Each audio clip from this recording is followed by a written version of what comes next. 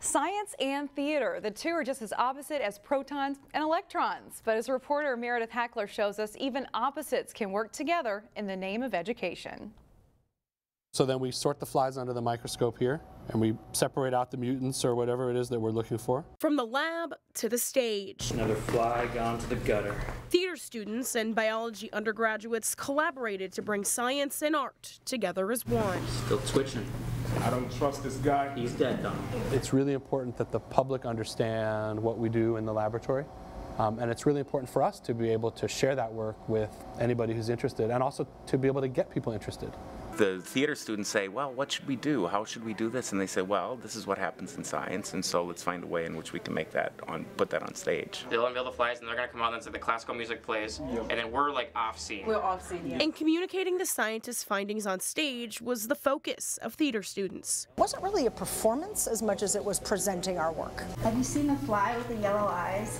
Yeah, I heard that only happens 1 in 100 million. The class is the first of its kind at North Hennepin Community College. Ooh, this looks tasty. Its goal is to show students the value of each other's majors. Theater students stay in the theater, biologists stay in the lab.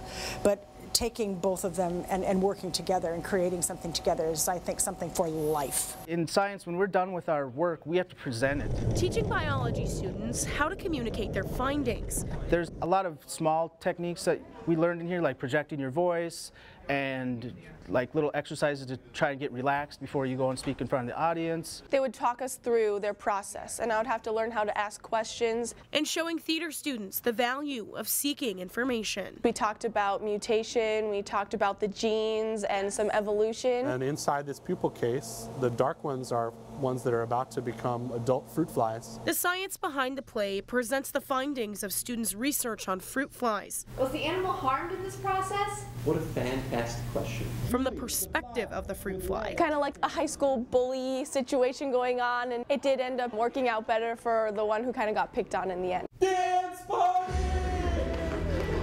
The combination might seem a little strange. But the hope is that students can get out of their comfort zones and learn to work with anyone, no matter how different they may be. I hope all the students take away the power of collaboration. Meredith Hackler, CCX News.